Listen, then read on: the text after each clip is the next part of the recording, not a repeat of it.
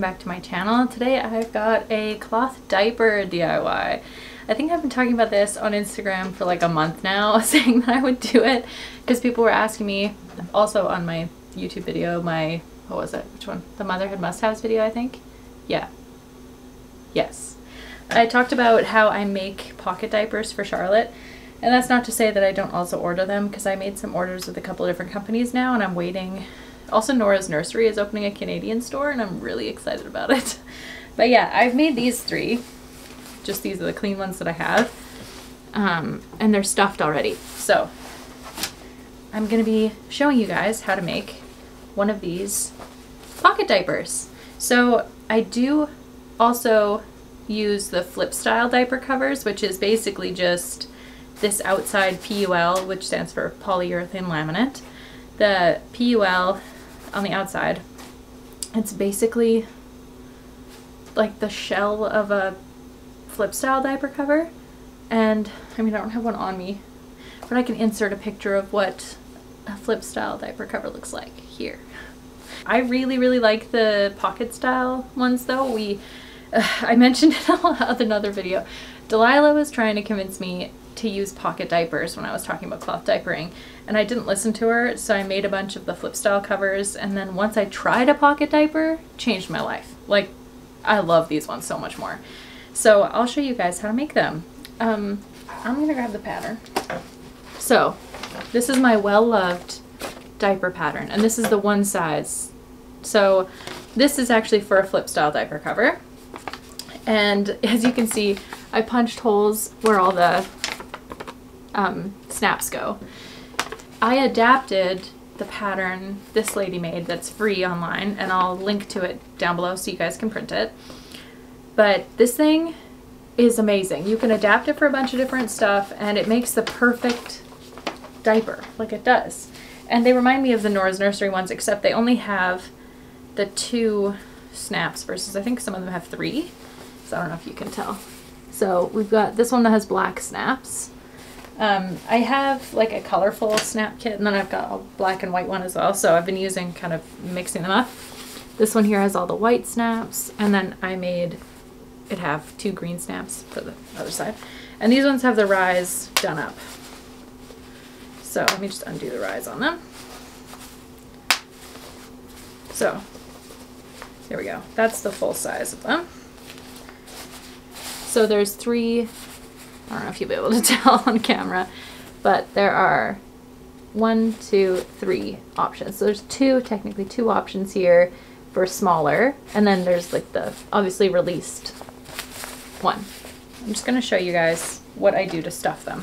So this is an unstuffed cloth pocket diaper, and it's got the pocket in the back here. That's why it's called a pocket diaper.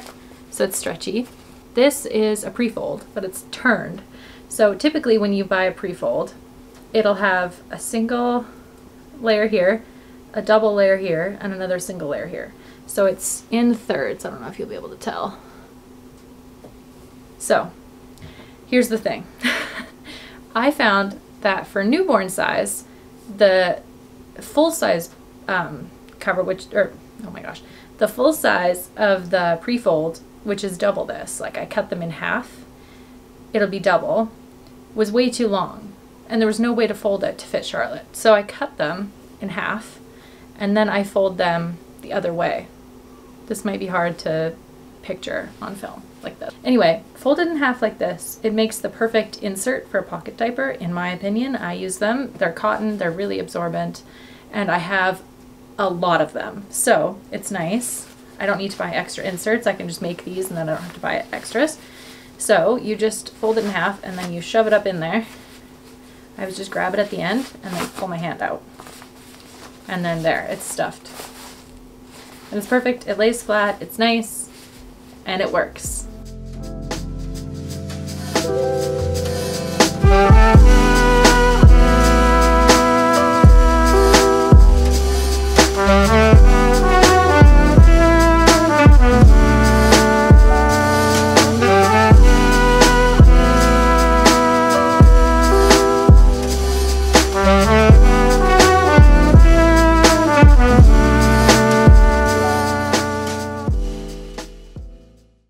Alright guys, so first things first, and what I've already done, is you want to trace this pattern onto some PUL, as well as this one is like a flannelette. It's actually, I'm recycling an old flannelette sheet, and that works perfectly for us. So you want to cut out one of each of these, and on the inside of your PUL, you'll want to mark all of where the snaps go.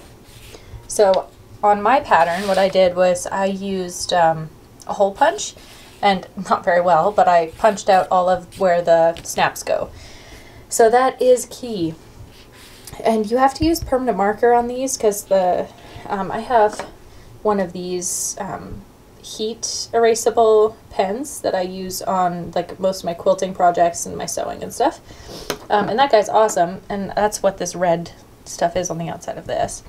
But I used this Sharpie on this guy because it doesn't wipe off, because this is plastic.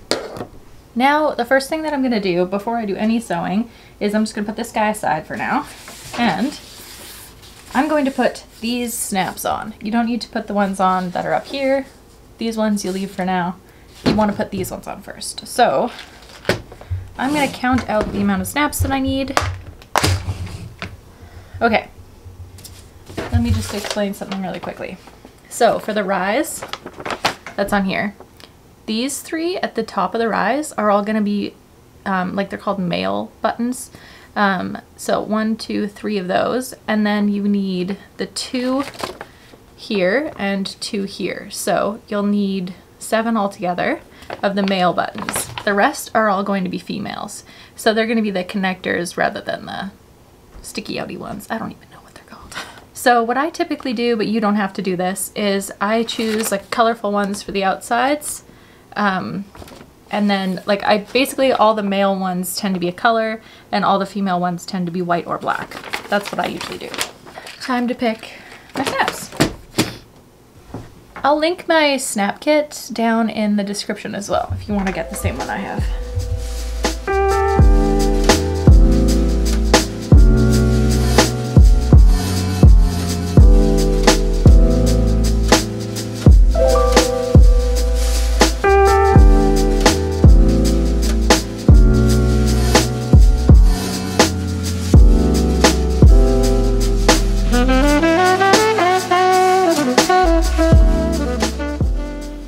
Okay, so I'm gonna put these guys on and I'll show you how to do that. So this is my little snap applicator here. It's very handy. You need one of these to put on plastic snaps. It's kind of necessary, but this one came with this whole kit of snaps for like $26, I think, on Amazon.ca. So I'm sure that you can find an American equivalent, but this is the one that I got on Amazon.ca. It also comes with this very sharp little tool here. I don't know if I can even... It's basically like a thick needle. Let's see if you can even see it. There we go. It's a very thick needle on a handle. And this you need to puncture the fabric before you can put a snap on it. So let's do that.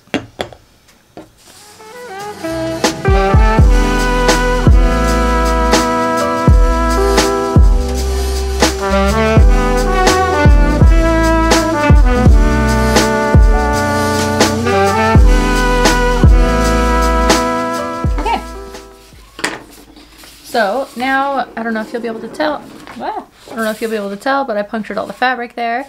So all those holes are now punched, and I am going to apply my snaps. So the first thing I usually do is apply the male riser snap. So that's this one. So what you do is you just take this little piece and you poke it through that spot, so it should come out. I don't know if you'll be able to tell now. Let's see if it'll... There we go. Okay, so you poke it in from the back here. So it should be this part on the back. You poke it in through there. You grab your male piece, put it over top like that, and then you want to slide this guy. So, okay, the back flat piece of the snap should go in that little black thing there. And then this piece comes down, it's the little hammer, and it pushes it in.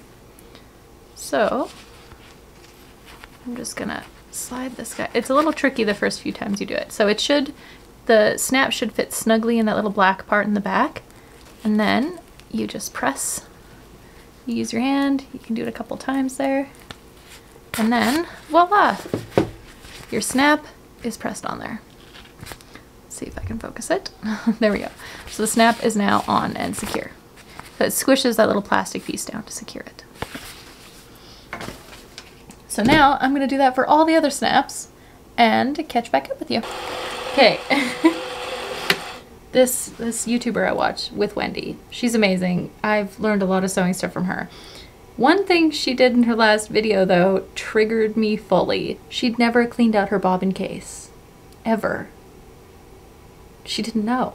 And I was kind of surprised she didn't know, but also like, there was so much stuff in there. Wendy, so much stuff. Y'all gotta clean that out. Anyway, mine's kind of dirty right now because I was sewing with Minky, but some of the fluffy fabric she sews with, I was surprised her sewing machine was still working. Girl, rule of thumb, get your sewing machine serviced once a year at least. Once a year if you're sewing like very frequently. Like girl, oil your sewing machine and get it serviced. Super important. Looking out for you. Okay, switching out my bobbin quick. Oh, that's really gross and fluffy.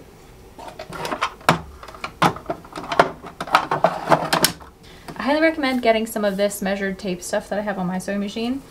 It's very handy for things like measuring elastic quickly or measuring seams. So for this project you need you need 3 pieces of 6-inch elastic, or 3 pieces of 1/8 inch elastic that is 6 inches long. I am sorry. I'm bad at things like explaining stuff. Actually, I lied. You need 4 pieces. I'm smart. I promise I know what I'm doing. You need 4 pieces. From the pattern that we have, there we go. You will want to mark this here. So, this top guy here, you'll want to mark these 2 lines on your PUL and on your cotton or polyester, whatever you picked. So let me just quickly explain.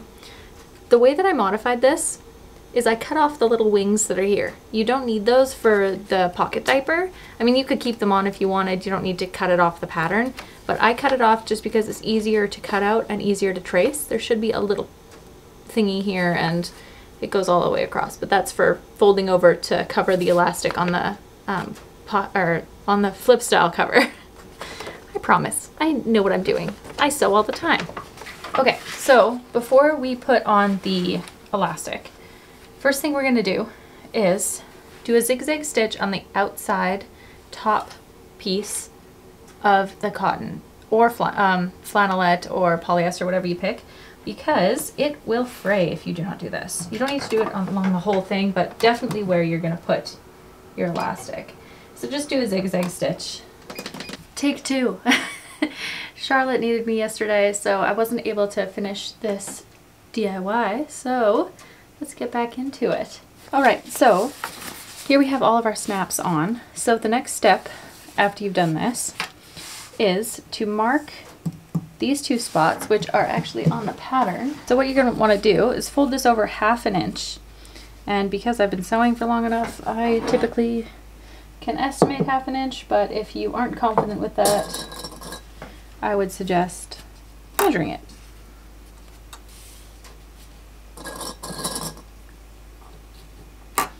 So with PUL, something really important to remember is that you can't use pins on it. I would suggest using clips like these. These are just little sewing clips. I don't know if it'll focus on it. Come on.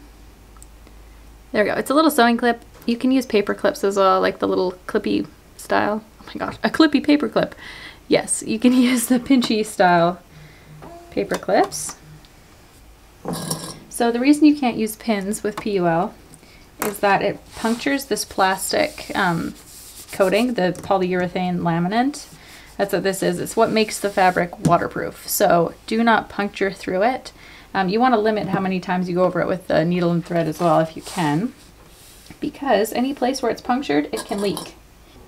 All right, so I've pinned this. I've marked the start and stop points.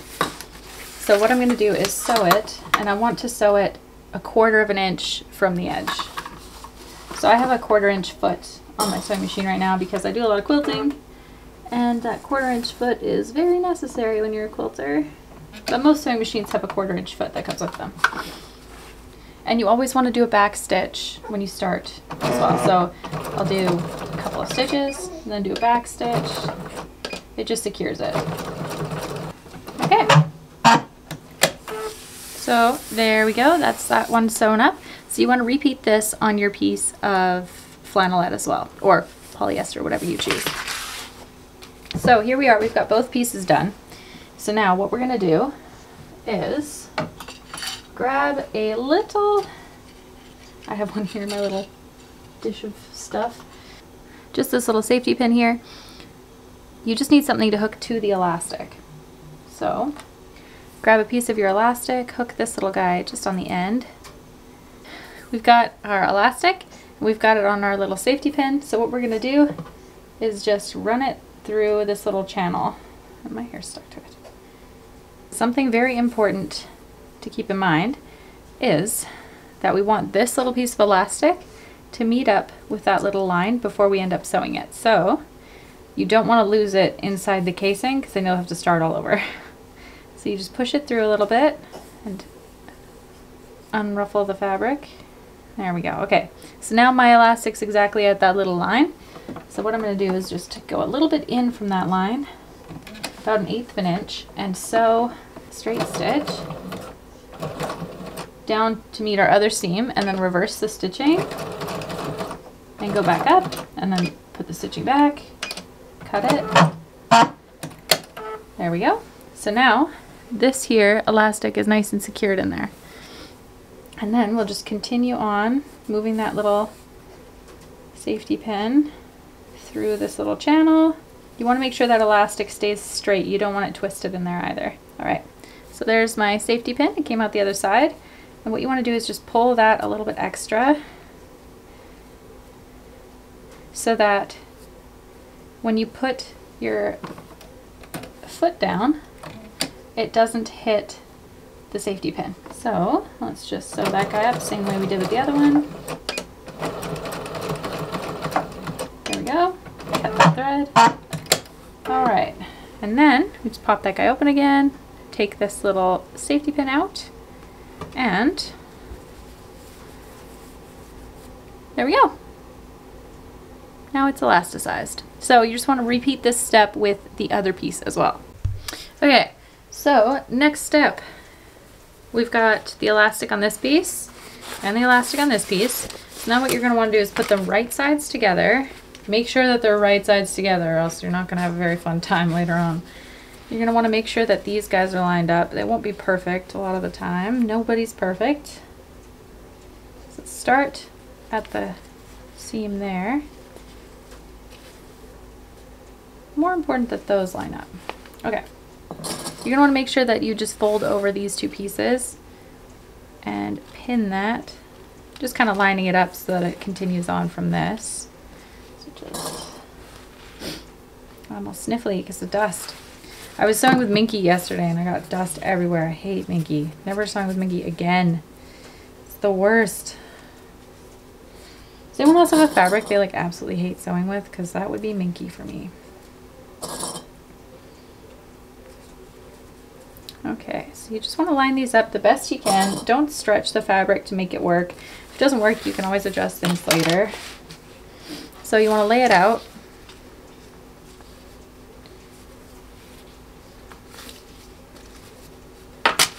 And pin it the best you can all the way around.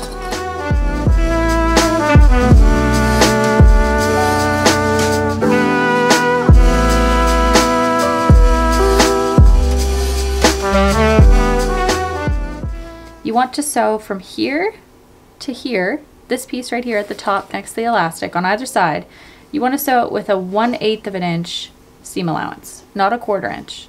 So the reason for that is it makes it much easier for the elastic to lay flat and open once the diaper is done.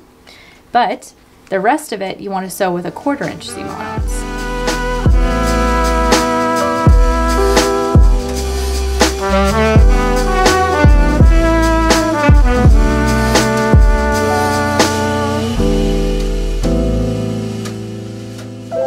Now that I have both of those sides done, I know that they're out of the way, so I am going to sew around the rest of it with a 1/4 inch seam allowance. Okay, so now it's all sewn up. What we're going to do is clip this on a diagonal. Let's just clip those little corners. Make sure not to clip your stitches. There we go. Get those guys out of the way. And then you can trim your seams if you've noticed that there's a little bit of excess fabric. Feel free to do that. I'm just gonna do that here. And this seam as well. Okay, so for where you have corners or rounded edges, like this one here, what you're gonna wanna do is just clip in to a few little snips to make sure to avoid the stitches though, or else you're gonna undo those stitches. It's a good rule of thumb whenever you have a curved seam to just trim the seam there. Now comes the fun part, turning it inside out. Or right side out, I guess. I typically just rub my fingers together a little bit, trying to get this to, you kind of want those corners to pop out. So another thing some people do is use a pencil. I'm just going to use the very tip of my scissors, but be very careful that you don't puncture through the fabric. But I'm just going to use that as something to sort of push that corner out a little bit. There we go. Yeah, if you don't trust yourself with the scissors doing that, make sure to use a pencil or something, like the eraser end of a pencil. It's all coming together, you guys. All right, so let me show you what it'll look like on the top. So right here, this here is the elastic that we sewn in. So this right here, when you can see that they're sort of trying to turn in together, they're trying to turn in. So that side we want to fix. And over here, they're almost laying flat, we can see. So they're laying flat together. That's the way that we want it. So here we can just put a stitch vertically like we did to secure them. We're gonna put a stitch right here, or a few stitches. On the other side, we wanna pick a couple stitches and then do the same thing. So here we are. I'm just gonna take out a couple of these little stitches here so that these elastics lay nice and flat together. So you just back it off a little bit. Doesn't need to be too many stitches, like you don't want to undo the whole thing. You just want it, there we go. So that it folds over and these elastics are facing up like that, nice and flat. All right, so now I'm just gonna do that little vertical stitch once again, just to secure these. Now we just want to make sure that all of this is lined up, all those seams are flush. So I usually just rub it with my fingers a little bit to bring it out. You can kind of see here it wants to fold not at the seam, somewhere else. So we just open that up, grab that seam with our fingers, and then it's kind of like pressing it with your fingers as well. Just rubbing it a little bit. That tends to help. What we're gonna do is take our pattern, this guy here, and if you haven't already marked these points, you mark them now. And we're just marking where the elastic should go. So there's two different spots you can mark. You can either mark up here if you want the elastic to be a little bit tighter, and down here if you want it to be a little bit more loose. So I've been putting it sort of in the middle ground actually, like where this marking is. So that's what I'm going to do. I usually mark it on one side and then just copy it to the other. I find it actually makes it slightly more symmetrical, which is surprising. So now we're going to use that 1/4 inch seam allowance again. And all you're going to do is sew a 1/4 inch seam allowance straight down from each point. So you go from here to here and then repeat on the other side. Now again, we're going to pull out that handy dandy safety pin. And we're going to do the exact same thing we did with the elastic in the last part, except this time we're starting inside the diaper. That's the only difference, but the exact same process.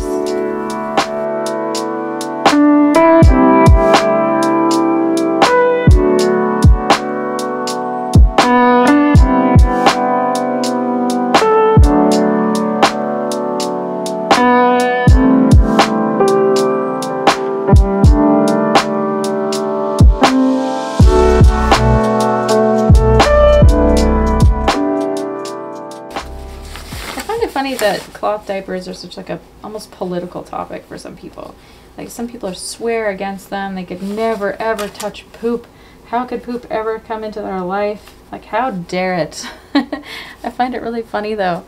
My sister is so against cloth diapering. Well, I think she supports it for the environmental reasons, but she is freaked out by it, definitely. Sorry, Ashton, to throw you under the bus, but it's true. So I have a few disposable diapers that I keep around in Charlotte's size. I mean, luckily my friend Christina tends to give us her whatever size that her daughter grows out of. She gives us the rest of whatever she has, which is nice because we don't have to buy them. Because I prefer not to if I can avoid it. But yeah, my sister, I already know that she won't go anywhere near a cloth diaper. So if ever she babysits Charlotte, I know I'm not getting her to use these. Here's some of the fun part. What we're doing now is sewing from the end of this elastic all the way up to the beginning of the other one.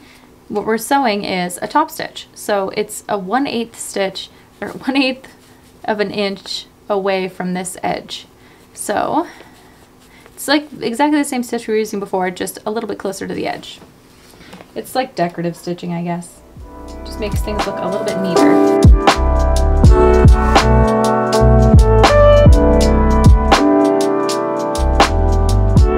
So your top stitching, once it's done, looks like that. I mean, yours will probably look a little bit neater than mine because I don't care much for top stitching. I do it because I have to for certain things like this, but I'm never the best at it, that's for sure. You want to do that on both sides. When you turn it to do the side over here, you want to start here and end up in that corner. You don't want to venture across this yet because that's a little bit trickier. So do both sides up till this corner. Here's the important thing for sewing along these snaps. What you're going to want to do is adjust your you can use a zipper foot for this. That might be the easiest thing. But what I'm going to do is just move my needle over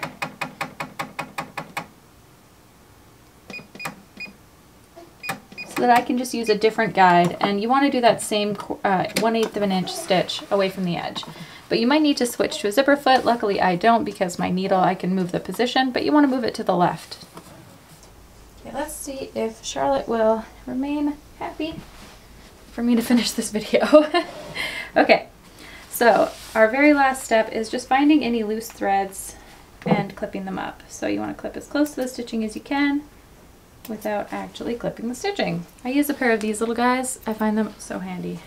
Now the very last step is we are going to put the outside snaps on. So what I do is I just line up this here. Let's see if it'll focus. There we go.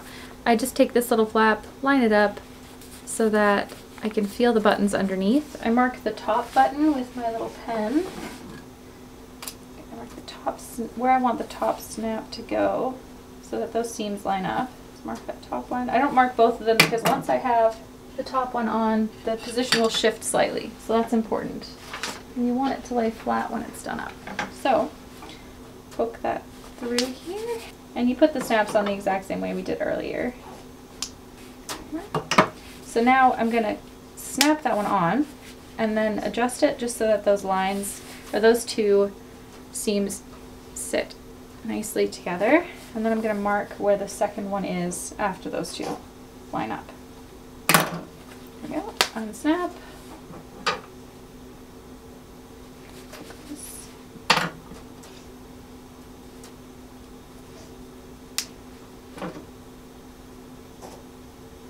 Charlotte. She's playing with her toy over there. Okay, so then just to double check, we just do them both up. There we go. Does up really nicely. There, so now we're just going to repeat that exact same process on this side. There we go, perfect. And there is our cloth diaper finished. And I think it's perfectly in time for a little girl to need a bum change, so let's go see how this looks on her.